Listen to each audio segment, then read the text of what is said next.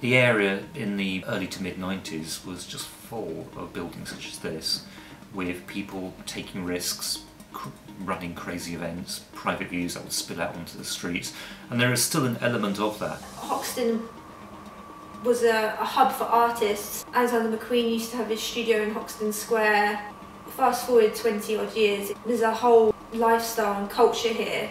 People still flock here. You realise that behind those sometimes anonymous looking doors, there's a lot of interesting stuff still going on. What I love about this area is that it's got a soul and it's got an energy, and it does definitely inspire me. I love sort of sitting in the coffee shops and coming up with ideas. There's a lot of design talent here.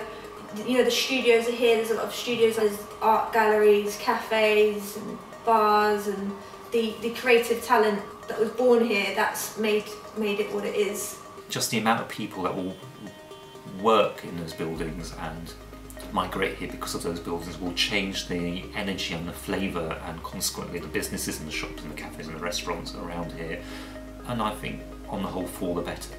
I think it's great for the area, things are happening here, it's growth, you know, you want people to come here and enjoy it. The square and the Shoreditch High Street, it feels like a village. You begin to know everyone, and even sort of walking the dog in Hoxton Square, it's friendly, all the coffee shops, and it's a nice place to live. There's a village atmosphere. London in its nature is a city that evolves constantly. There is really sort of nothing static here in terms of its architecture or the social demographic of a particular area. What makes this area in particular very exciting is that we don't quite know what it's going to be like next year.